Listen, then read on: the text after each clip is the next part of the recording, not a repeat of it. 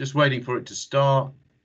Okay, well, good afternoon, everybody, and welcome to what will be, in actual fact, the inaugural event of the newly re-established International Institute for the Study of Cuba at Buckingham University, or the University of Buckingham. So I'm really, really delighted to have Al with us today, who is Professor of Economics, Emeritus now, from the University of Utah. And Al and I have worked together for many years as editors of the International Journal of Cuban Studies.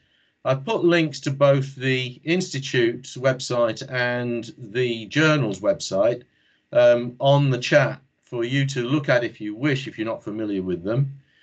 We are the only journal that is regularly published on Cuban studies in the world, and we're in our 13th volume.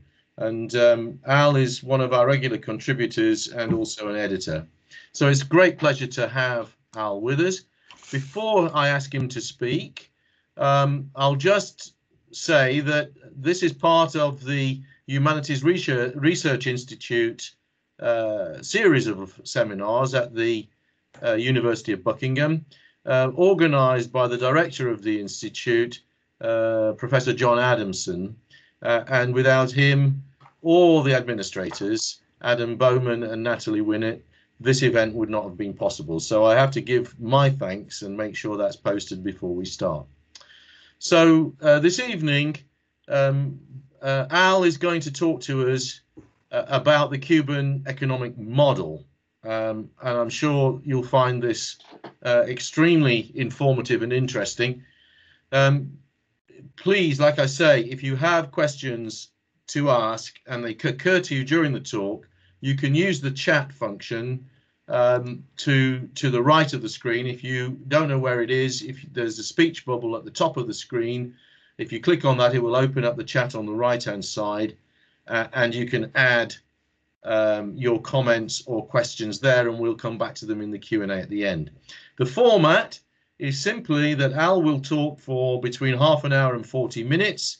He has a slideshow, and afterwards we'll take Q&As. Okay, Al, so it's over to you. Thanks very much. Thanks a lot, Steve. Just on how I'll proceed, I think I'll probably more or less read for about 10 to 15 minutes, and then I will stop doing that just to get through some preliminary material first. First, I want to just establish a frame for how I go about studying Cuba, since that's a quite controversial issue in the United States, where I was born and grew up and taught until I left. So where I was born, lived, and worked until I retired 10 years ago, the United States, the topic of Cuba is extremely controversial. People were shot and blown up, not very many, but enough to send a message, for supporting Cuban government or even for calling for dialogue with it. Today, it is a much safer thing to do there, though still opposed by powerful interests. Given the nature of the U.S. society and the U.S. government, one would expect that in the government, in the public press, but unfortunately, it's also largely, though certainly not exclusively, the case in academia in the U.S. concerning Cuba. Because of this, I want to preface my talk in this research seminars in the Humanities series by presenting the frame in which I have studied and written about the Cuban economy over the last 35 years, to try to be as clear as possible how I consider that I'm doing academic work on Cuba. It is the frame of the subfield of economics, comparative economic systems. Very simply put, for some systems being analyzed, it first tries to look at the basic issues in economics: how a society chooses what to produce, how it produces it, and how it distributes what it produces. It attempts to do this first step as scientifically, objectively as possible. Note this first step does include establishing what the goals of a system are, not evaluating the goals, but establishing what they are, since these are one important input to determining what the system decides to produce. All this is supposed to be done not only independently of whether one thinks the goals in the system are good or bad, but also independently of if they think there are better or worse than some other system existing in some other similar country, or which could exist in the country that's being studied. The second part of comparative economic systems research is then to compare the two systems, once it's been established what they are and what they do. While in theory, that could be done objectively by simply saying this system achieves this goal better, that system achieves that goal better, in practice, almost always the step of comparison involves a significant amount of subjectivity, which most of the time is not acknowledged. For example, the most common and simple single index used both academically and in the general press to compare two countries' economic performance as to which is better is which one has the faster GDP growth. But that's a value judgment. Maybe you share it, maybe you don't, but it's a value judgment. That, for example, that's more important than an evaluation of a country's economic performance than, say, equality or resulting lifespan or whatever. So we're going to return to this very briefly in the talk when we talk about comparing the rate of growth of Cuba to the United Nations Human Development Index, for example. Okay, so that's the frame, and this talk on the Cuban economic model will only attempt to address the necessary first step of the comparative economic systems process, the objective one.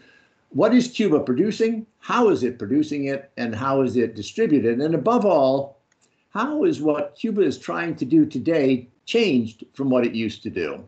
This, of course, is the main topic of public discussions about the Cuban economy around the world today, both by supporters of Cuba's economic goals and by those who would like to see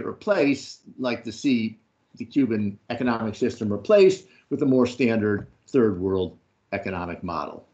Okay, that for the preface on how my academic work on Cuba is intended to be executed. So now to the talk. Over the course of the 1950s, an ever-increasing part of the Cuban people decided they did not like the economic and political model that they had then, a very standard model of third world capitalism. Social control lay in the hands of a very small and very rich part of the population, and these in turn were completely controlled by the economic interests and the corresponding politicians from a foreign power, the United States. On January 1st, 1959, a socially broad-backed revolution overthrew the existing U.S. client state. The immediate question for the new government questions were, what sort of new political and social order to build to replace the old one, and how would they build it? So this 45-minute talk will be on Cuba's economic model today. Of course, to understand why anything in the world is the way that it is today, one needs to know something about its recent past, and even aspects of its more distant past can be important, with the importance to today diminishing as one goes further back in time. The economic model that is still being developed in Cuba today began to be developed after 1990 as a significant change from what Cuba's model was before that. So this talk will have three parts. We'll quickly talk about how the Cuban economy was doing and what it was like before 1990. Then we'll look at how the new model has done and its process of change over its 30-year lifetime. And finally, say a little on how it's doing, how it's changing today. So going to the first one, the Cuban economy 59 to 90, a quantitative consideration. Well, even before that, the first 30 years of the Cuban Revolution were actually a fascinating time for any academic studying comparative economic systems, as Cuba really had at least 6 different models for its economy during this first period. First, from 59 to 61, an attempt to continue capitalism, but to both be independent of the U.S. and to radically improve the lives of its poor farmers and workers. Second, from 61 to 66, the first attempts to begin to build a socialist economy, and particularly the well-known debates in Cuba concerning different ideas in Cuba about how to do that. Third, from 66 to 70, the development of a distinctly Cuban model for building socialism that the Cubans later came to regard as ultra-left in the sense of unrealistic in many of its operational aspects. Fourth, from 70 to 75, the beginning of the close collaboration with the USSR in preparation for implementing a modified form of the USSR's model of the economy, which required sweeping changes in what existed, and especially preparation for integration into the USSR-led International Economic System, the Council for Mutual Economic Assistance, COMECON. Fifth, in 76 to 85, a process of unfolding of the modified USSR model. And sixth, from 76 to 90, a reaction against the USSR model as inappropriate in some aspects for building socialism, a process called the rectification process. So different people date and name the various periods somewhat differently, but all agree on the point I want to make here that Cuba was continuously changing and experimenting with its economy during this time, and not just the continuous adjustments that all economies make, but rather having discussions and debates about the fundamental nature of a socialist economy and possible different ways to try to build one. This is an important sense. In this frame, the current model that's been developing and unfolding for 30 years can be understood as one more attempt to determine the best way to build a socialist economy in the world as it exists today. But here I will talk on just 4 things about this early period, the stuff that's on the slide right now. First, Cuba's qualitative performance. Second, a look at their performance qualitatively. That was quantitative and qualitative. Third, an issue for all small economies that was fundamental to the economic model that it developed then, and we will see is also fundamental to what it has done since 1990. And finally, a word on how what were always called Soviet subsidies, which are always talked about for this, when people talk about this period, and the US blockade, affected not just Cuba's quantitative performance, which they're usually talked about in reference to, but were qualitatively central to the situation Cuba found itself in 1990, and from that determined central aspects of the post-1990 model that this talk is about. Okay, so starting to talk about that period, the quantitative aspects.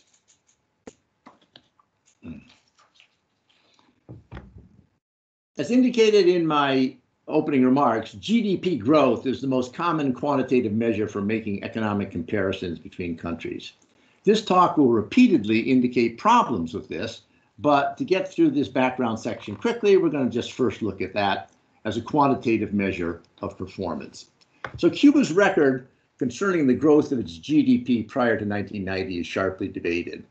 At that time, Cuba kept its national economic statistics in the old Soviet accounting system called the Material Production System, the MPS, whose conversion into the standard system of national accounts, the SNA, was always an academically and politically contested issue. I consider Zimbalist and Brudenius's work, it's referenced there, and the page number on which they have a table that gives this result, to be conceptually the best and most carefully executed conversion. Note that the Cubans themselves did a number of conversions of that data from their earlier period after 1990 when they switched over to the SNA, both academic and government bodies in Cuba. The results were generally consistent with what was reported in Zimbalist and Brudenius, but for most of these estimates by the Cubans, however, the details of the conversion process are not published with the results, whereas Zimbalist and Brudenius, their conversion process is reported in extreme detail. So in any case, Zimbalist and Brudenius found that from the year after the beginning of the revolution, 1960, until the most recent data available to them when they conducted their study, which was 1985, in Latin America, only Brazil's average yearly GDP growth of 3.4% exceeded Cuba's 3.1%. And the average Latin America growth rate, excluding Cuba, was only 1.8%. Now, given all the uncertainty, I would not make the claim that Cuba was one of the 2 or 3 best performing economies in Latin America at that time. It could very well be true, but there's legitimate grounds for real scientific debate on if it is true or not. But the data do indicate that it is safe to say that the claim by political opponents of the Cuban government, including economists, who claimed that the economy was a disaster in Cuba after it left the capitalist development path is just a false claim, and that one can comfortably say they did better than average for their region for those 25 years in the old type of system. Let's talk a little bit about some qualitative considerations. So a very quick and dirty procedure for making some qualitative considerations about an economy, not just for Cuba. The United Nations Human Development Index was only introduced in 1990, and so that's the very end of this period that we're talking about. But we can actually assume that Cuba would have had a very good HDI even before that. So the idea is, and this gets back to what I was just talking about, using just gross domestic product growth as a measure of how well an economy is doing. And in 1990, the United Nations decided that that was inappropriate. That's just one aspect of economic well-being. And they introduced the Human Development Index, which tried to look at two other measures. They did consider GDP as a measure of wealth, because wealth can contribute to well-being. But they considered healthcare as a general measure of physical well-being. And they included adult education as a measure of how much one's humanity is developed in a certain sense, how much one can participate as a citizen in society. And so because of this, a very simple way to compare, to see a qualitative nature of an economy is to look at if the Human Development Index is much higher than the ranking. If you rank all the countries in the world, if the Human Development Index is much higher than the ranking by just GDP growth, because that means that the country has chosen to take what resources it has and distribute them for human well-being. So if we compared the rankings of the Human Development Index to the GDP in 1990, Cuba was 39 out of 130, and as late as 213, after this other period that we'll be looking at, it was 44 out of 187. The GDP in 219 by the World Bank was 76 out of 179. So we see that both under the old system and under the system we'll be talking about from 1990 up to the present, Cuba has consistently had a higher ranking in the Human Development Index than the GDP, indicating something about the quality of its economy. The second thing I'm going to do, again, in this much time, I can't, go into a lot of details, and if I give too many numbers, people will fall over with boredom anyway. But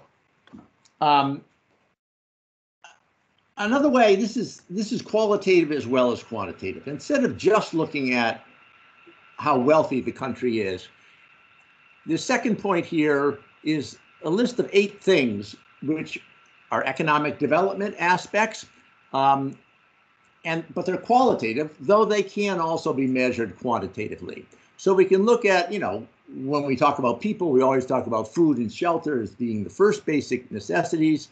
So if we look at food, housing, healthcare, education, growth of social wealth, and that's GDP, and I've only listed it as 5th because I consider it important, but not as important as the other things. Poverty and unemployment, social participation in government. And those are things which, if you want to, there's a paper there which I referenced that I wrote in 2016. It came out in Socialism and Democracy, and at the end of the slideshow, as we have the questions, I'll put up 3 papers of mine that I will reference, which do have lots and lots of hard numbers that are intended, at least, to support the points that I claim are true.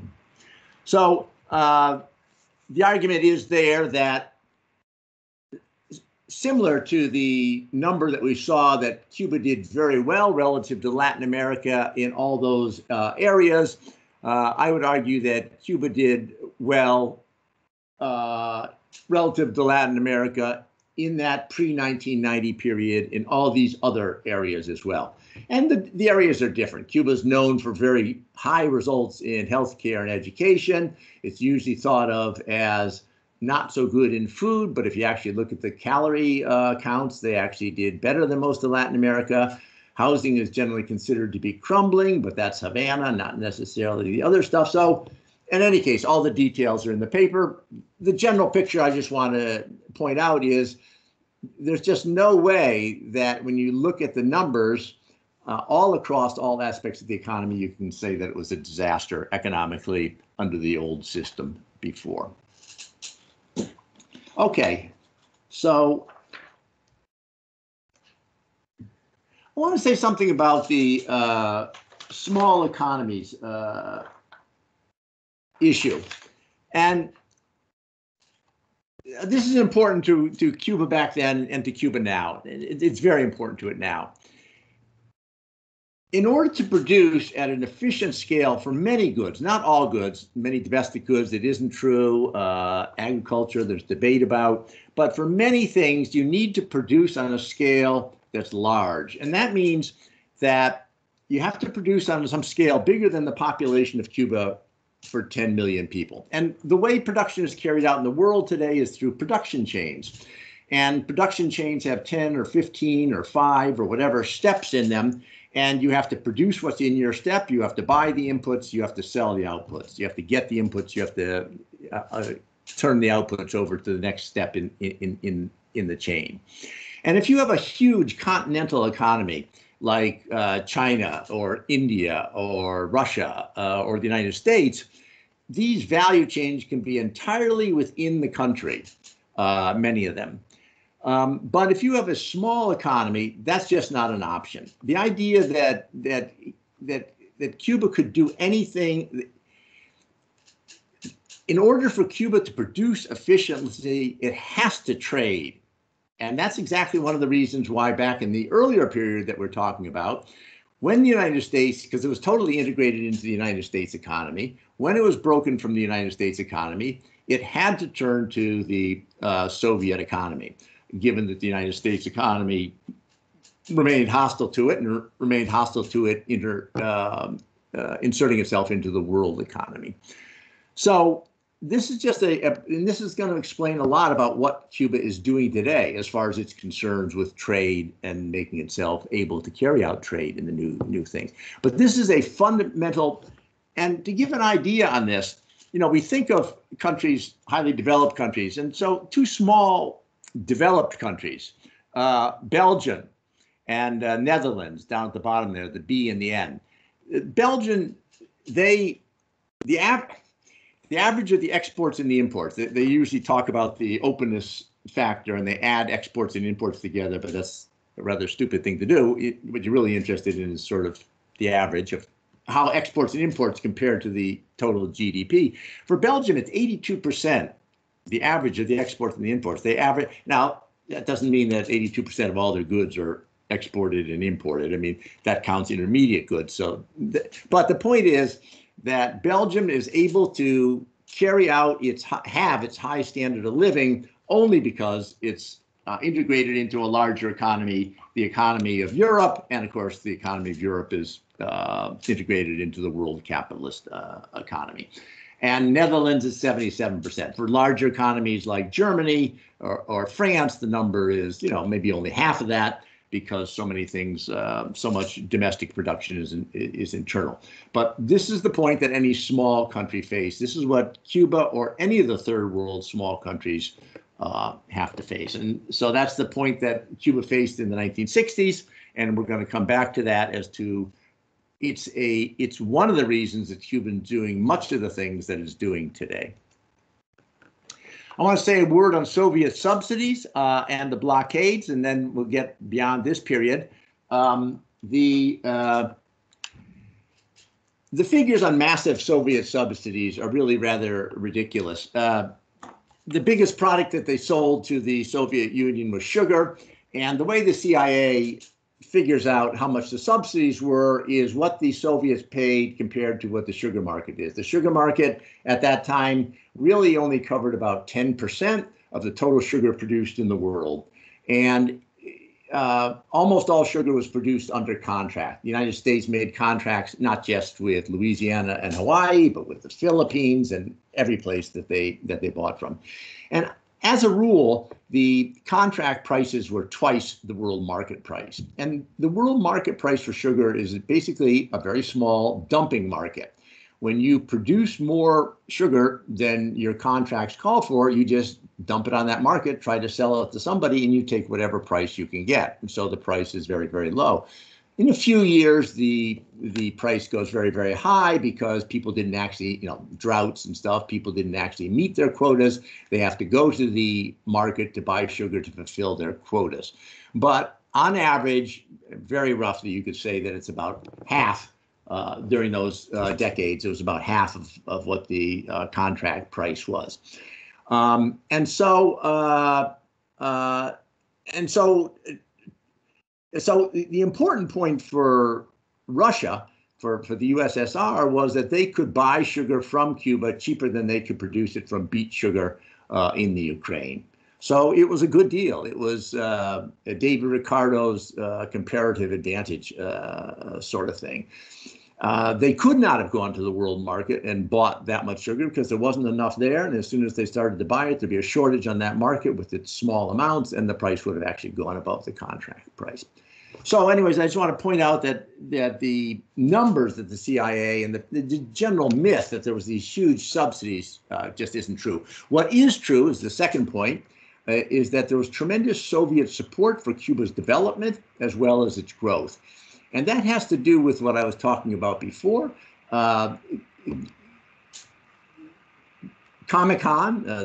the Soviet Union, but its international body, integrated Cuba into these productive chains so that Cuba could actually produce at effective levels. They also both invested, but gave loans for capital for buying capital goods. So they actually helped to industrialize Cuba, break it out of the typical third world pattern of only producing farm goods and agricultural goods and minerals. So, and they made loans, they did financing, they did all sorts of stuff to actually help the development. But that's not the same thing as subsidies. That was their choice to help develop the country, as supposedly some international bodies are supposed to do with the least developed countries in the world today. I'm not going to talk about the cost of the blockade as far as numbers, because I'll get to those at the end. But the obvious point is that the blockade always cost Cuba during all that early period a tremendous amount of money. Even though they were trading extensively with the Soviet Union, they always wanted to do a certain amount of trade with the Western world, partly because some capital goods were better, just for a various number of reasons. All those costs were elevated greatly, with possibilities of costing the Cuban economy up to 5% of its gross domestic product every year. Okay, so let's talk about what I want to talk about, Cuba's economic model from 1990 to the present, a 30-year overview. Again, we're going to do quantitative considerations and then some qualitative considerations, basically what stayed roughly the same, and of course what everybody's talking about, what changed significantly. So I'm going to just put 4 charts up here, and this is the quantitative consideration. A good way to look at how the Cuban economy did over the 30 years to the present would be to compare it to the other countries in its region, Latin America. And you can see here the yellow line is Cuba, the red dotted line is Latin America. You can see the disastrous fall after the break with trade relations with the Soviet Union, when the Cuban economy in 3 years fell by about 36–37%, the same as our Great Depression in about the same amount of time. And then by 94, it began to recover, so that by the end of the year, it had a 0.2% growth. And then after that, you can see that Cuba actually, as with the earlier period, I wouldn't make any claim that it was one of the absolute best economies in Latin America, but the claim that Cuba's been a disastrous economy just isn't true. It outperformed average Latin America most of the time. The big peak you'll see in the middle is the commodity boom. You'll see that Latin America had that as well, but Cuba had it particularly, especially because of its nickel. Okay, so that's the general quantitative thing. Again, Cuba has done okay with this non-typical third world development model, which they've been developing. I want to say just a couple of words on why the model works the way it does in Cuba. And this ties back to this idea of being a small country and imports and exports. If you look at this chart right here, the top line is the imported goods. This is not goods and services. This is just goods. This is, and the bottom line is the exported goods. And you'll see that they import a lot more goods than they export. Now, I have here the figures, but I won't even go into them. Importing of goods is not an option for a small country. As I just explained, in order to be able to produce, they need to have steps in the production process that they focus on, and therefore they have to buy the inputs and they have to sell the outputs. And so, for example, in 2018, the total imports of about 14 billion pesos, about 80% of those were a combination. Well, most of it was intermediate goods, exactly what I was talking about, just so their economy can run and produce and make things. And then they had another 15% or so capital goods, and they had the total imports. People talk about them cutting their imports. The actual consumption imports were just about 20%. But you can see the problem. So they need to import all these goods in order to run the economy, but they don't sell nearly enough goods to pay for those imports, and that's at the heart of their problem. So this then shows the solution that they've had over the period of the 30 years. Well, actually, this only goes back 15 years. But the balance on goods, what we looked at in the last picture, showing that they imported much more than they exported, you'll see that it's negative because they're importing more than the dotted line at the bottom. They're importing more than they're negative, than they're selling. And of course, the only way they can get money to do that is they can sell something else, and that's services. And so you can see the top dotted line, and that's their export of services. And that boomed starting in the 1990s, starting under the new model, and it's been the driving force. It's been what's allowed them to import the goods they need for the economy to produce.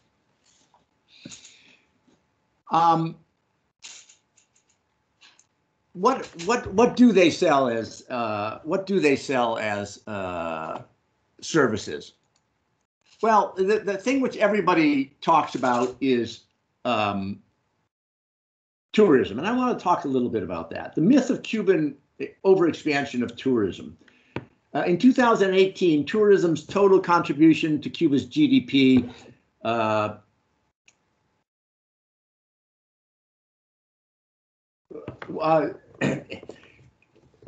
not from this picture. In 2018, tourism's total contribution to Cuba's GDP was 10.56% of the GDP, okay? Which is also exactly the world, or almost exactly the world average contribution of 10.36%. That's what tourism contributes to the world GDP. Now, this is a lot lower than most similar Caribbean island, the most similar Caribbean island to Cuba, the Dominican Republic, which gets 17.24% of its GDP. And yet people don't go around talking about that being excessively dependent on tourism. And its nearest island neighbor of Jamaica has an incredible 33.96% dependence on GDP in 2018. But also 2 of the 3 Latin American, somewhat diversified, developed, relatively big economies are higher or about the same. Mexico gets 17.23% of its GDP from tourism, and Argentina just barely lower than Cuba at 10.5%. And there's 3 large developed Western European countries that are more dependent on tourism than Cuba. Spain gets 14.7% of its GDP, Italy gets 13.8%, and you in the your own UK is just a little bit higher than Cuba at 10.96%.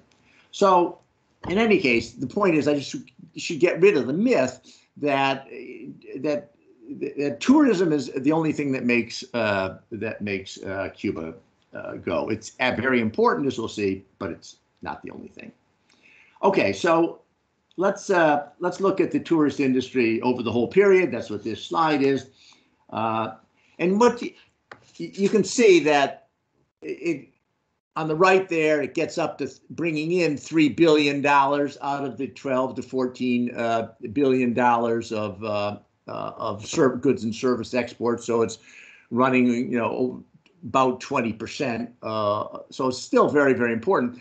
In the 1990s, you can see the rapid rise, and so tourism was the real engine of the economy. They didn't have other things bringing in a lot of foreign exchange with which they could buy the goods they needed to make their economy work. But you can see after about the year 2000, the rapid rise begins to flatten off quite a bit. And that's because after 2000, two other industries joined Cuba as the main industries for earning foreign exchange that they needed in order to buy goods to make their economy work, and that was nickel and the sale of medical services overseas. And this last thing is actually kind of interesting.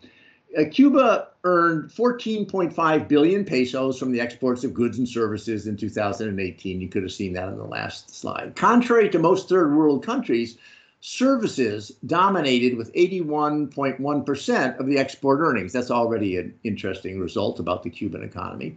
While goods earned only 18.9%. Again, you saw that low performance of good exports before. We see that tourism generated about 3 billion pesos, just over a fifth.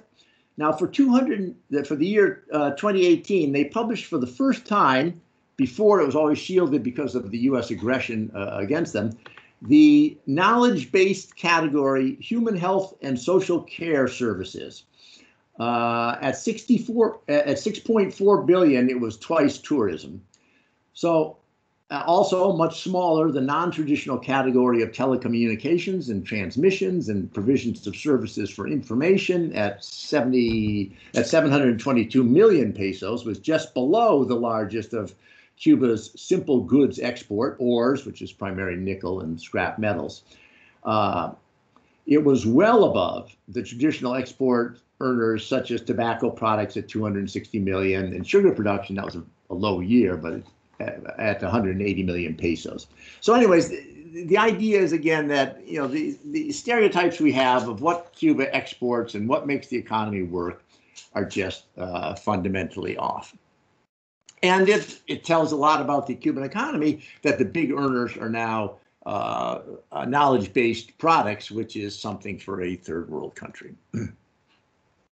Okay. So that's the quantitative aspect of that 30-year period. Here's the qualitative aspect, which will be very, very brief with. Number one, what has stayed roughly the same? Well, again, I'm just going to refer to that same article. Those, if you want lots of numbers, more numbers than you really want to see, take a look at the article and you'll see the case for what they have done and what they haven't done. The article goes up to 215, so it covers both the period before 1990, but also most of this period that we're talking about right now. So that was a continuation. They continued to do well, not spectacularly, but they continued to do well, certainly solidly by Latin American standards. And what also continued to be important is the goal. And the goal has been laid out very directly, much more so than most other countries, in a series of documents. I'll just list them here. I mean, the one is from 2011.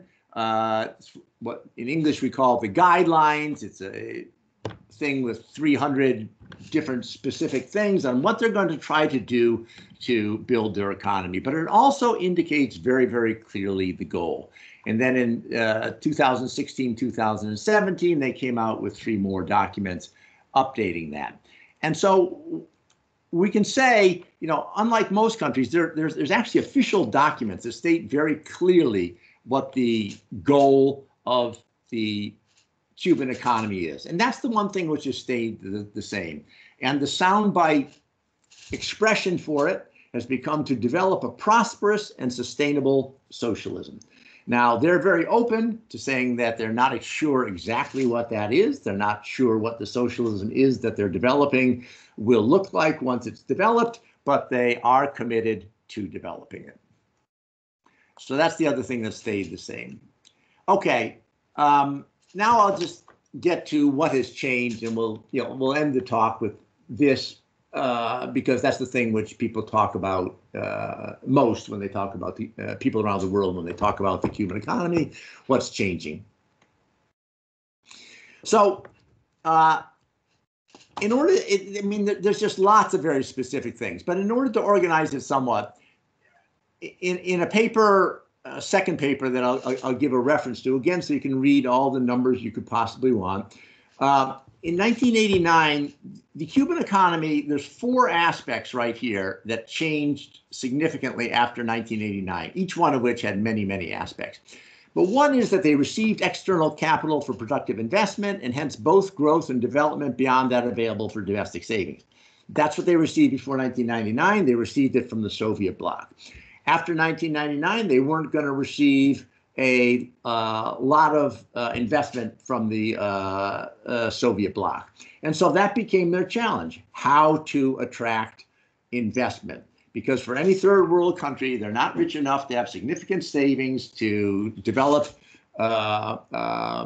money to put into investment on their own. If they're going to catch up with the world in any sense, they're going to need investment from the third world. And so much, again, this is much of the discussion about over this 30-year period, but the discussion which is going on today is how do we attract more investment? And that's a big change from what it was before because that all came from the Soviet Union. Second thing, which of course we all know, is that the system was extremely centralized. It was actually more centralized than the Soviet Union was centralized. And so that's been changed. It's been a process of decentralization, and that shouldn't be confused with the process of privatization, which I'll talk about next. Decentralization means in the state sector itself, they're getting decisions out of Havana, they're getting them out of the ministries, they're getting them out to the, on the one hand, to the regions, and on the other hand, to the productive units. The regions and even the localities, they're having big discussions about local development. So that's a big change that's been going on for 30 years, and you'll see that with the discussions which are going on over this last year, those are still the same topics which are being discussed. The third point, which has changed a lot, is that almost everything was state-run and state-owned. And what we know now is that there are many different forms of property, many different forms of production. We have the cuentapropistas, we have the people that are self-employed, we have the co-ops, and so forth and so on. During this time period, for example, in 1989, in the agricultural sector, there's 80% of the, by employment, 80% of the people that worked were on state farms, 20% were on non-state farms. By 2014, you had about 94% on non-state farms. And that's especially because they have these pieces of land that they give to people in usufructarios, in usufruct. But in any case, the point is that in agriculture, there was an absolutely huge shift. And then the stuff that you hear about all the time, which is separate from agriculture, the self-employed in the city themselves, which officially is now going up to maybe 500,000 out of a workforce of roughly 5 million, roughly 10%, but that underreports stuff dramatically. So you got at least 50% more than that. So there's been this huge change, and then the co-ops, which are coming along. Again, this paper here gives numbers on all these things. That's the and the last thing is that before, everything was produced very much according to a combination of long and short-term plans. And I'm not going to say much on that because it's a little hard to get, it's very hard to get hard data on what the nature of the planning process going on in Cuba is today. All the documents indicating what the goal is for the new economy indicate that it is to be a planned economy, and they intend to do planning by some way very different than the old Soviet way of quantitative planning. Exactly how that is, it's tough. What they are doing, what they intend to do, it's tough to get details on. But the 2 points are that this has changed. What has stayed the same is they intend to make it a planned economy. What has changed dramatically is the way it's planned absolutely cannot be done according to the quantitative planning that was done before. Okay, last point, and it's sort of the, Steve, how am I doing on time? Oops, I can't hear you. You're doing fine, Al. You've been speaking for about 40 minutes. So oh, great. You just wrap up now. Okay, I'm going to wrap up, and that just shows how good my planning is. So that's very, very good. Okay, so I'm going to wrap up now. So Cuba's unfolding economic model today and tomorrow, and there's a constant flow of new proposals coming out of the government and new requests coming from different aspects of academia and think tanks and societies about what the government should do. They're just going on all the time.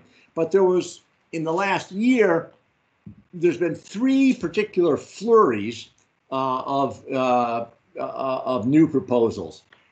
And one was the 16th of July, 2020, and the Council of Ministers met and came up with the Estrategia Económica Social para el Impulso de la Economía y el Enfrentamiento de, I'm sorry, so the economic social, well, you can read it too, but the economic social strategy to push forward the economy and confront the crisis, the world crisis, which is provoked by COVID-19.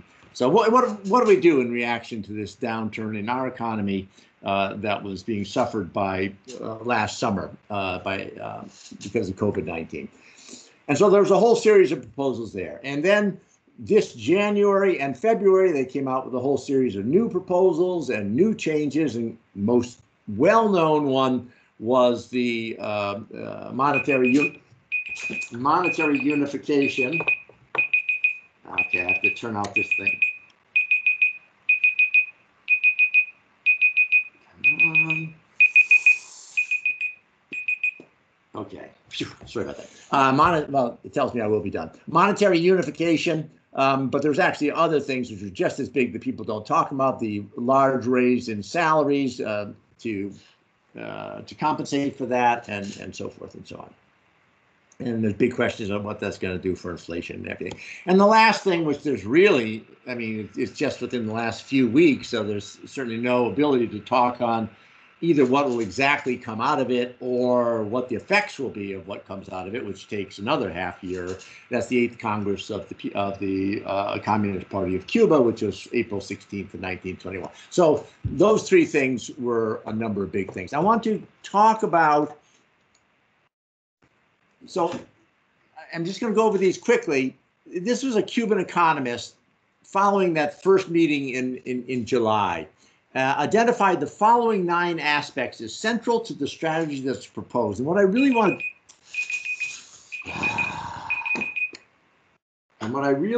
to do is sorry, I don't understand.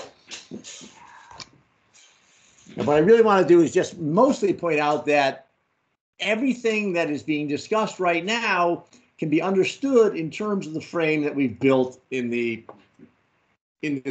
talk. And you can see that what they're talking about is exactly the issues that we've been talking about. Okay, so the 9 things which she put forward were the issue of centralized planning, just what I said. They're committed to doing it. How will you do this? This is actually a fascinating issue because it ties into the world discussion on swinging away from neoliberalism back towards industrial policies. Now, those are industrial policies to support capitalism, so this is a different thing. But the idea that planning is actually useful in any system, actually any human activity for that matter. But so that's one aspect. Import substitution, we talked about that. Now, remember, imports were mostly intermediate goods. They certainly can't import substitute capital goods. They can't produce very many of their own capital goods. Some, but not many. But they could probably produce some of their intermediate inputs, and they could certainly substitute some of their consumer goods. But the consumer goods are only 20%. But of that 20%, I don't know, probably over half certainly is agricultural goods. And so that's a big area, which, I mean, Cuba should be able to grow a large part of its own food, and it doesn't. Third, and that's much discussed in Cuba today. Third, regulation of market mechanisms. That's her comment on that. Forget her comment. But anyways, so that's the idea. They're introducing markets. They're going to, they openly said they intend to use markets. My personal opinion is that markets are not inconsistent with socialism, but that's more important to the point. That's the opinion of the people that are running Cuba, and one shouldn't confuse market socialism, which I consider fundamentally a capitalist system, with having markets in socialism, which is what Cuba is doing. But the question is, if you're going to have markets and you're going to have planning, then you have to figure out how to regulate the markets. Okay, complementary and multiple economic actors, that's what we talked about, the cuentapropistas, the cooperativistas, and the state sector. Okay, and then the last slide, dynamizing domestic demand. Okay, this is, of course, something which China is into big time, but China's quite a bit bigger than Cuba. But nevertheless, the idea is that it's important to any economy, even an economy of only 11 million people, that domestic demand drives stuff, particularly as the standard of living goes up, and particularly as they suddenly gave tremendous salary increases to a lot of people. Okay, so now those things are out there being ready to buy stuff. And of course, the important thing is to figure out ways to produce stuff for those people to buy. 6, the autonomy of the state business sector. That's part of that decentralizing that I talked about, not just decentralizing by going to a private sector or self-employed or anything like that, but in the government sector itself, giving more autonomy to the productive units. They're state-owned productive units, but not being run by the ministries in Havana. 7, implement key aspects of the resizing of the non-state sector. Okay, so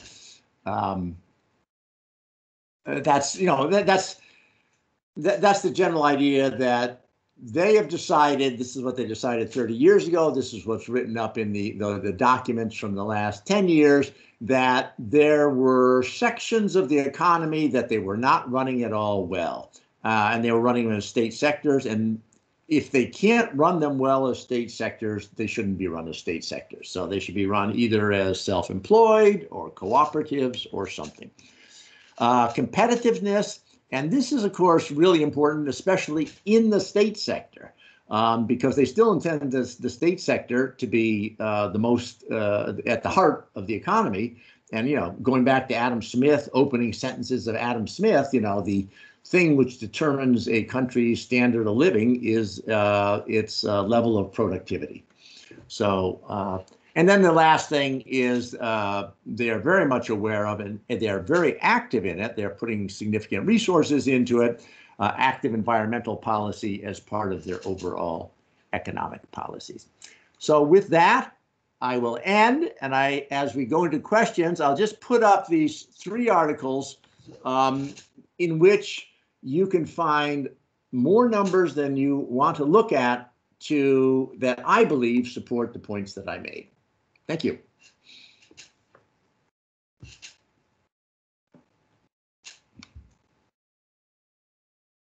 Thank you very much, Al. That's tremendous. We've got some applause in the background. That's great, and somebody's clapping on the screen, which is fantastic. Okay, so well done for getting so much packed into such a short frame. So the floor is open for questions. If you'd identify yourself when you ask the question, that'd be great. Now wait a second. Am I going to be able to see the people asking the questions? You'll have to now. You'll take your stop sharing your screen, and you'll be able to see. Okay. So let me just see. Then your slide will disappear. But yeah, that's okay. People have enough time, and anyways, you have my email and you have it from Steve, so you can always write to me if you didn't get it. So let me end my slideshow. Okay, I just ended it. Now I ended this. Wait a second. Don't say PowerPoint. Don't say I don't know what you do. Okay. So you're still sharing your screen, Al? Yeah, I'm still sharing my screen. Go back to that. Oh, wait a second. I go back to this thing. Cuban. Top right. Top right. Now, wait a second. Or maybe the 3 ellipses. Stop sharing. Maybe one of those. Wait a second. I'm getting here. I've got you 3 ellipses. I've opened that. Meeting details, device settings. No. Next to leave at the top, Al. Next to, I'm sorry, leave. Click share there. Content. Okay. That's it. Okay. Right. Now you're back in. I'm back in. Okay, I can see people. Okay. Okay, we've got a couple of comments in the chat. Very interesting talk. Thanks. At first glance, Venezuela has a lot more going for it with major oil reserves. So why did it implode while Cuba continued under much more adverse conditions from the US? Okay. Well, okay, now wait a second. I'm actually not seeing, I see, is there a view on this? Show participants? Maybe that's it. Yeah. Oh, I see, but I still don't see any pictures. You need to go to the 3 ellipses at the top, Al. Yeah. Drop down list. Click on gallery. Go down gallery. Okay, I did gallery, and nothing happened. I get a couple. Over on the side here. I don't get pictures. I get a list of the people who are in the meeting, and I get two things. But I still have this bottom thing, which tells me desktop and window and stuff like that, and I can't turn that off. Okay, I guess we can see you fine. You can see me fine. All right, I can't see you, so that's appropriate. It's like sitting with a beaming spotlight when you're in a police investigation. So that's good enough. Okay, so there's debates about Venezuela, why it went worse, and I went down there a number of times during the aughts, during the first decade of the century, and so I looked at it actually pretty closely. But different people have different ideas. One argument, it's hard to. I mean, we know it didn't work, and the answer is why. One argument is that they didn't break capitalism. So Chavez decided not to do what was done in Cuba, which was nationalize the bulk of the economy, and that gave them a long-standing permanent base. They actually took the oil reserves, and they actually made a huge shift to make more of the oil reserves flow into the government coffers.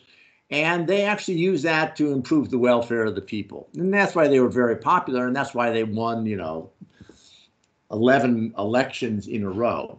Second reason is that, people claim that Chavez's adherence to trying to continue to win by standard bourgeois elections was something which hampered what he could do. He actually had to make alliances with, he had to put together a party which wasn't very ideologically uniform or even committed to going very, very far. There was a bunch of opportunists in it. He had to depend upon them. He couldn't cross them very much. I mean, one of the classical examples is when, you know, one of his main supporters, who was a governor of one of the states, called out the troops of his state to attack workers trying to not be locked out of a factory owned by a Brazilian company.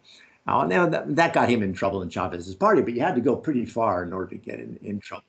So anyways, those are sort of the, it's hard to say. I will say that, and then I'll just stop on this.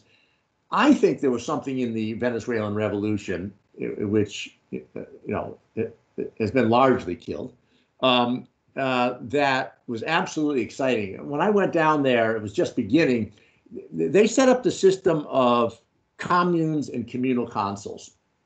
And I think that those things are extremely democratic forms. I mean, it's sort of like a generalization of participatory budgeting to a much higher level and everything. And I went and attended meetings and stuff like that. And the participation from the people in controlling their own lives was really fascinating. Chavez had this idea that they would be an alternative form of government. I mean, they use the word dual power sometime, but that gets confused with dual powers that existed in the Russian Revolution, which was a different type of dual power. But he was never willing to pull the plug. Chavez was never willing to pull the plug on the old system of government. So you had these two systems of government. Well, one was just beginning to grow and people were enthusiastic. The other one was existing for a long time with this corruption and stuff like that. And the two of them were always fighting over stuff and everything. When Chavez was about to die, the last thing that he told to Maduro was, you know, I made an error in not pushing forward these communes and communal consuls. And the life of this revolution depends upon it. And Maduro definitely did not push them forward in any way. So, I mean, those are just comments. It's a much debated issue. They had a lot more resources, but I mean, in a simple term, they probably had a less clear political vision of trying to build an alternative to capitalism, even if the vision in Cuba isn't very clear itself. Thanks, Al. Claire, you've got your hand up. Claire Stanley. Please ask your question, Claire. Sorry, I didn't mean to do that. Just ignore that. Sorry, it's a mistake. Okay. Alpha Kane has put a comment in the chat. Thanks for a very informative talk. I didn't realize that tourism played a small part in Cuba's GDP. And I think that's a really interesting point, Al. I wonder if you might expand a little bit on that. Yeah. I'd always sort of thought that, yes, it is small if you take it as this quantitative measure of GDP. Yeah. But in actual fact, qualitatively, it's very, very important because it's an industry that actually gathers hard currency. In other words, foreign currency, which in the context of the embargo / blockade is what Cuba is kind of starved of. So although it's 10%, it's a 10% that is very important. I wonder if you'd comment on that. Yeah, so that's exactly it. And, you know, I was trying to sort of say that as I talked out of, you know, both sides of my mouth very quickly, which is that it's only 10% of the GDP. But as we saw, it is 20% of the foreign currency earnings. Right. Now, and so that's very important. As we saw over the aughts, in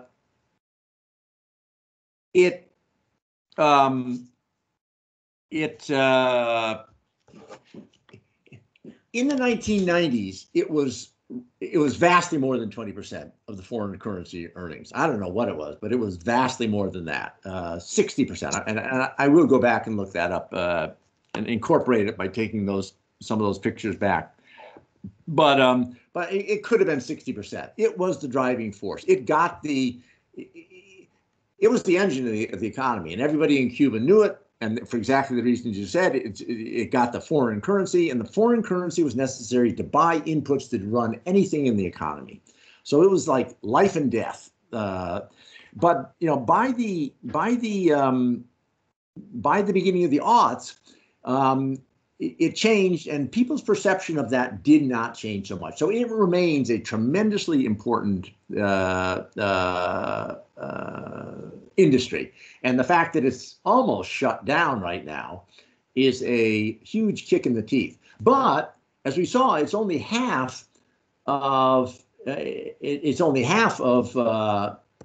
and nickel's now quite a bit down, so nickel's not up with it anymore. So that makes it more important too, because nickel prices are down and production on the world scale is down. So nickel's down, way down from it was up with tourism. Now it's maybe a quarter of tourism. But selling of medical services in 2018 was double it. And that's just an interesting point once again. I didn't actually finally put the final statements on the size of the blockade, and I won't try to go into that right now. But the United States blockade is just so severe. And so this is the main earner right now, is selling of foreign of medical services. And what they've done, by any sort of capitalist logic or anything, they've developed a product. They've developed a product which they can sell overseas cheaper. It's a high quality product which they can sell overseas cheaper. And right now, the world is in phenomenal need of medical services. They should be able to explode with their selling of medical services right now in order to actually completely replace the loss in tourism. But they can't. And they can't because of the blockade. Because the US government goes to every single country that has any doctors. It goes to Andorra, it goes to Italy, and tells them, you got to get rid of these doctors. And some of the countries say, screw you, we're going to save our people. And some of them say, okay, we have interest in the United States, so we have no choice.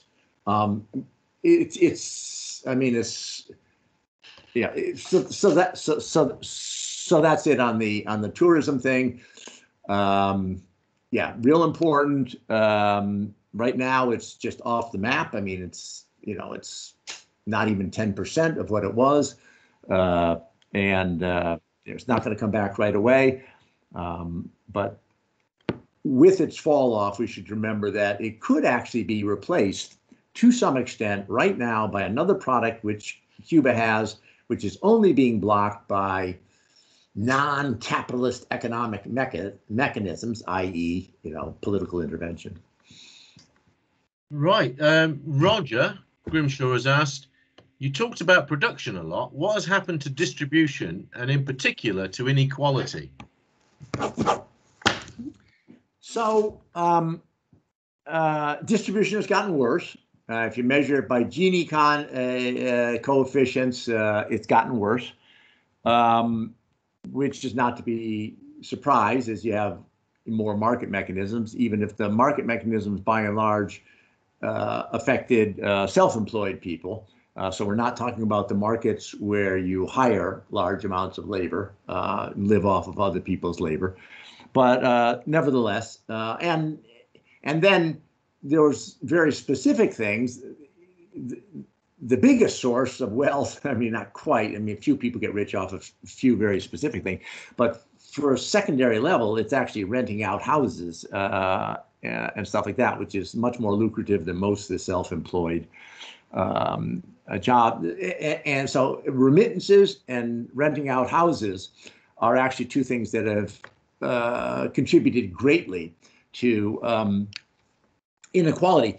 And so Cuba has been talking for a long time, And in the present measures, which were just taken in February, they've really done what they said they were going to try to do. And now we're going to see what the result is. And the result's going to be, it's going to be a problem, and it's maybe going to be inflation. But what they want to do is they want to return that people's income comes fundamentally from the work they contribute to society, that it doesn't come from owning property so you can rent it out. It doesn't come from having relatives overseas. They're happy to have remittances come in because those things actually do trickle down, unlike the United States economy. But they don't do it equally, but they actually get dispersed. So, and that's of course why they have dramatically raised salaries so that people can purchase stuff. Unfortunately, if they cannot produce goods when they've raised salaries, that will cause serious inflation, which they can always limit in the short term with price controls, but that just leads to a black market. And so they're taking a really big risk. And I'll say once again, the United States and its blockade is complicating it. You can make monetary transitions like this vastly easier if you have a big amount of money behind you to facilitate the transition process until the new process starts working and generating its own revenue and stuff like that. And that's why, you know, most countries that do any sort of change like this get money from the IMF or something like that. Of course, they have conditionalities imposed, but that's where they get it from. Cuba can't get any of that. It can't get any of that because the United States prevents any international bodies from putting up finance for Cuba to do it. So Cuba's having to do this without reserves for doing it, which makes it much more dangerous, much more likely that inflation can take off. Claire, your hand is still up. Are you still? No, I'd like to speak. Thank you. Okay, good. I just wanted to ask a little bit more about the medical services, what that actually consists of. I know they're sort of specialist in eye surgery particularly, but just a bit curious what sort of services are being sold, please. So it is a broad category, you know, a product category, but the biggest, what they had as their biggest earner back in 2018, before some of the political shifts in Latin America, was they actually sent doctors. And so doctors went out and they served in areas where the doctors in the countries involved didn't want to go, either because living conditions were too hard or else they didn't make enough money, one reason or another. So, and they had a huge exchange program with Venezuela. But then they also had a large one with Brazil until Bolsonaro came in. So that was actually the biggest thing. But they actually have, beyond that, they have all sorts of stuff. Cuba, like a lot of countries, pays attention to linkages in production. And when they do something well, they look for things which are closely related, which they could also move into as a niche in part of diversifying their economy. So they've actually begun to produce a lot of equipment, which is separate from services, but medical equipment, which they actually sell even in places like Italy. Yeah, so that's, it's a wide category, but the very biggest earner, and of course the one which could be the thing which really helped their economy right now in this period, is the actual providing of doctors to carry things out. Again, on the blockade, I'm not going to go into that very much, but Cuba's economy dropped 11% last year, and a huge part, you know, I mean, everybody, whenever you say, oh, the blockade causes the economy to drop, people say, oh, you're just blaming that and you're not looking at the internal problems. And everybody in Cuba knows this is internal problems. But number one, the blockade has always been a huge factor along with internal problems. And the exacerbation of the blockade under Trump is is draconian. I mean, it was already draconian, and now it's, I don't know, draconian squared or something like that. It could be measurably. You could see in that 11% drop. I don't have the numbers. I haven't done it. It would be a big project, but I would just off the top of my head say 2 or 3% of that drop came out of the increase in Trump's in the severity of the blockade under Trump, which of course we know our new liberal president is now said he has no intention of reversing. Al, could you you mentioned remittances there? Yes. But is there any way of calculating exactly how important remittances are in terms of, a fraction of the foreign earnings, if you want to say, or source of foreign currency that they are? Because obviously it's very difficult to account for it all. Yeah. So there are what I consider quite good estimates of remittances carried out mostly by ex-Cubans that live in Miami. So that's okay. They do good jobs of estimating remittances, in my view. And the numbers do vary because, a lot of it comes in, sort of illegally. But I think their methodology is about as good as you can get for the lack of data. And so what we saw was the sale of goods and services, the exports of goods and services was, 12 billion, 13 billion, 2018 is 14.5 billion. Remittances are somewhere between 2 and 3 billion. So they're big. They're very big. That's interesting.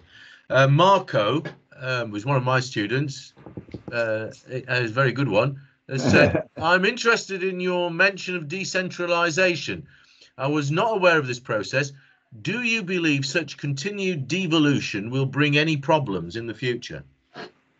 Well, let me ask him, what sort of problems does he have in mind? Marco, are you there? He's answered your question with a question.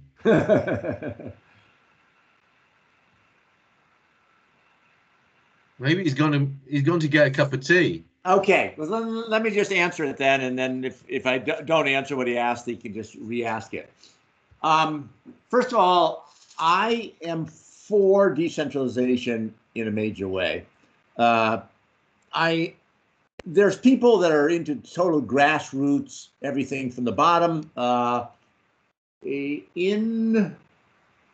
that's a different paper. I'm not for that. I think there's different levels that you have to interact in order to get total popular representation in things. But having said that, Cuba was phenomenally over-centralized, as I said, more centralized than the Soviet Union.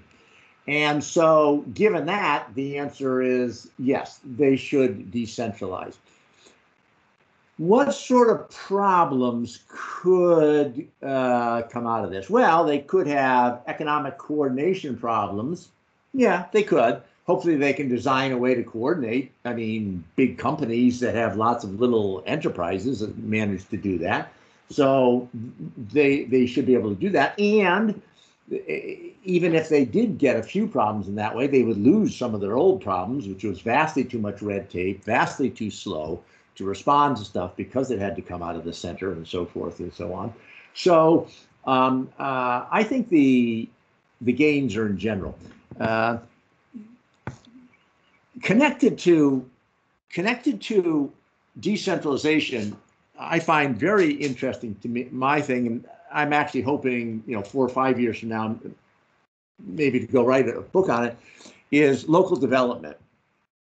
And so local development, as opposed to, so decentralization, as I said, both takes place in shifting from the central governmental bodies to the regional governmental bodies to the local governmental bodies. That's one aspect. It also occurs by shifting from the ministries to the productive units themselves. That's another center. They're all government, but they're two different processes.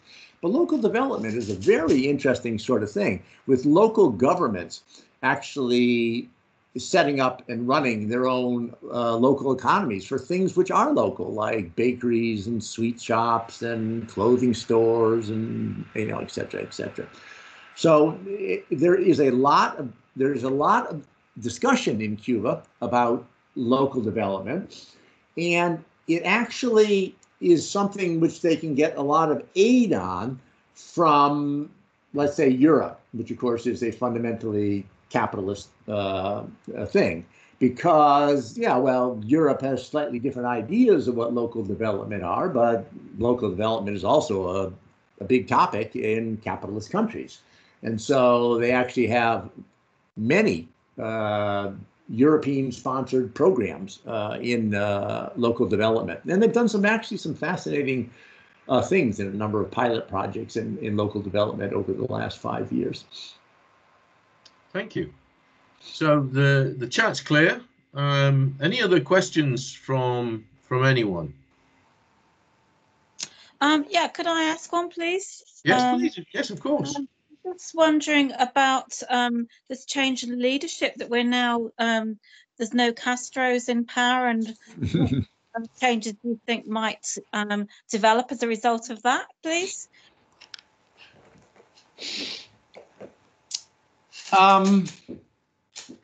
Well,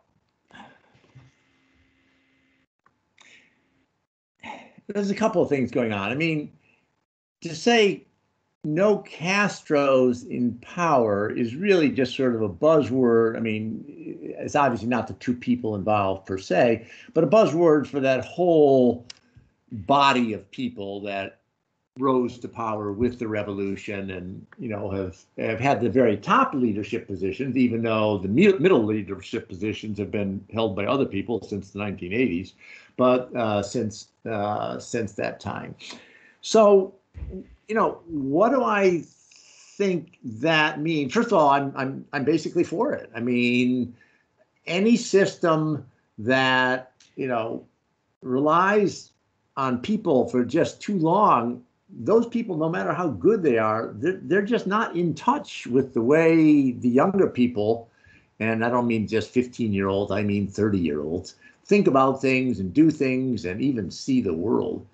God knows I can't understand young people anymore. So, yeah, so I think it's very, very good. I personally, and I'm not going to say I endorse everything he does, naturally, but I personally am impressed with Diaz-Canel as a intelligent leader trying to make changes. You know, and then the issue, and then I'll just stop with this, is just say the issue is always make changes. And, you know, people say, oh, you know, when the Castros were there, when the old people were there, they're always against making changes. Well, actually, the Castros weren't against making changes. They were against making what they considered the wrong types of changes. And so they were trying to do it in a process that, you know, wouldn't cause the whole system to go down the drain. Mm. And of course, they look very much, because of their close relationships, to Russia. And, you know, they actually, I'm not entirely in agreement with this, but they view, it's a widely held view in Cuba, that Gorbachev, by bringing in changes the way he did, allowed the system to collapse. And whether you believe that Gorbachev was trying to make radical changes to save the system, or whether he was killing it, very hard to tell, because Gorbachev would say one thing to one group of people and another thing to another group of people all the time. But it's certainly true that when Yeltsin came in after Gorbachev,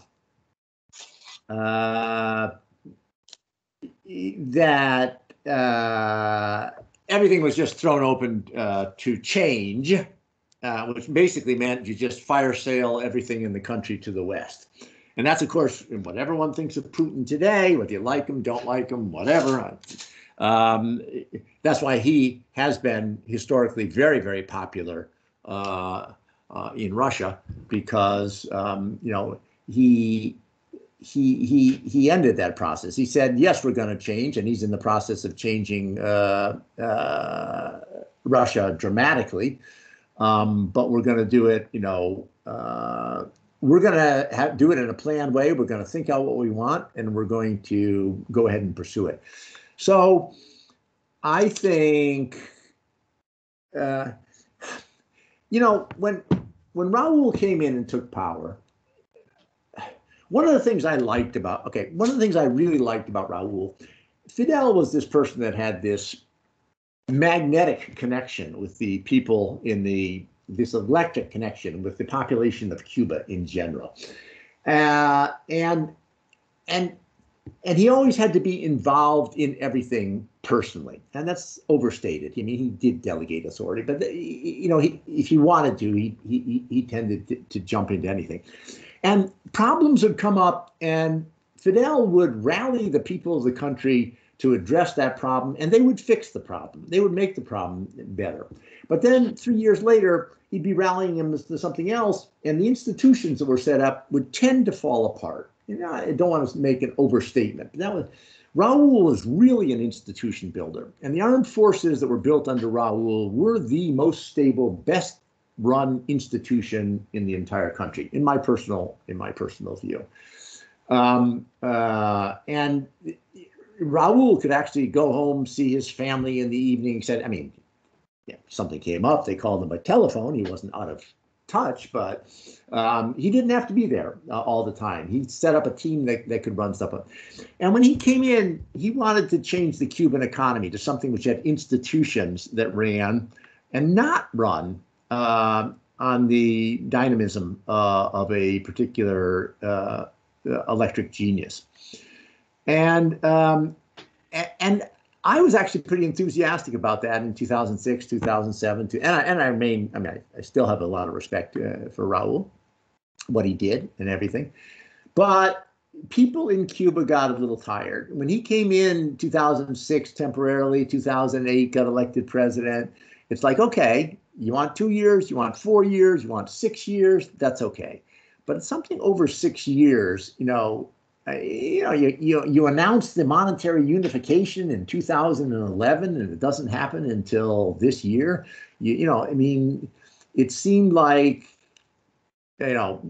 trying to be careful to not screw things up, which is conceptually a good idea, can also be carried too far. And certainly a lot of people in Cuba a lot of people that supported the system began to feel that way.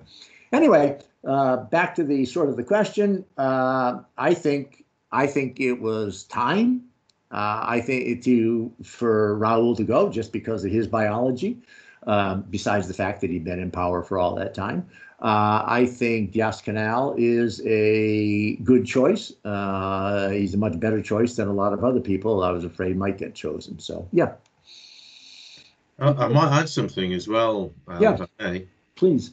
I think you've alluded to it quite well, which is this way in which Cuba has proved itself to be, I think, arguably exceptional in the sense that they've managed a transition from a charismatic leader in Fidel, without there being a severe rupture of some kind. Yep. Which is this what's known as the Weberian trap of moving from a charismatic to an institutionalized leadership. Yep. And Cuba does appear to have managed that, because Raul, as you say, was a different kind of Castro. I mean, he was one of the founding and the second in command, if you like, with the same surname, but a very, very different character. Right. And was able to actually transition the country politically. I mean, you pointed out some economic problems, which I agree with. It was glacially slow. I think he was frustrated himself in his capacity to actually move things along. But absolutely. But he did set the stage for a transition to a younger, different leadership, different generation. Now, it's not something that Fidel hadn't tried. I mean, The problem with Fidel's attempts were he brought up young leaders who finished up not being up to the job. Either they weren't good enough or they weren't morally good enough.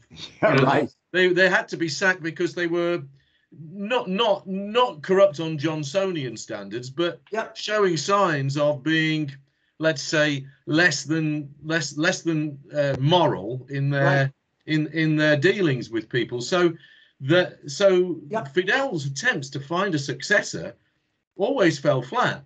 Yeah. But Raul's managed to find Diaz-Canel, and he's fitted the job very well. Yeah. And the other thing to look at, though, is the rejuvenation not of the top leadership, which has actually happened. Because if you look at the Politburo of the Communist Party and you look at the government as leadership, there has been a massive change there. Yeah. But like you say, at the junior ministerial levels and so on, the government now is remarkably young. It's got an average age of 42.6, I think. Yeah. And it's very diverse. It's one of the most diverse leaderships in the world. It's got something now like about 46% women and getting on for 30% ethnic BAME, if you want to call it, background people. And it's worth looking at things like Prensa Latina and some of the prominent women that are appearing as representatives of Cuba, and black women as well, which is really remarkable. So there has been a significant transformation governmentally over the last 10 years. Yep. Yeah. Any other questions? Well, it's been really fascinating. I don't know if you want to have the last word, Al, before we go. But it's been really great to have you, and I've learned a tremendous amount, and I'm sure everybody else has. Yeah, I guess maybe just to say something. As I said, I've been academically studying the economy of Cuba for 35 years, and it's really fascinating. And I know a number of the people that are listening right now have been down to Cuba and interacted both with people in the street and people at different levels of government and everything. And they're an amazing people. They're an amazing people with an amazing set of ideas. Again, just sort of as a little bit of an aside, without going on too long, one of my big problems was always that their ideas were fantastic and they didn't always get put into practice quite as well as the ideas themselves. But, Cuba's an amazing place. And the point to end with, it just has to be underlined how extraordinary it is that, unlike Venezuela, it has continued to exist all these years in the face of just overwhelming aggression from the dominant power in the world system for 50 years. That's pretty amazing. Well, thanks, Al. So we've got another seminar next month. Dr. George Lambie from Hong Kong International University will be talking about basically the Chinese Belt and Road Initiative and how Cuba fits into that. So that's next month. I'll be posting information about that in the chat, and you should be able to access the chat after the meeting. In fact, if you can't, don't worry. We will be sending out information. Do please keep an eye on the website because that's updated. We are on Twitter as well, and details of how to follow us on Twitter is also on the website. So thanks very much to everyone, and thanks for the kind words in the chat from everyone. Yeah. I'm going to stop the recording and say goodbye. Thank you.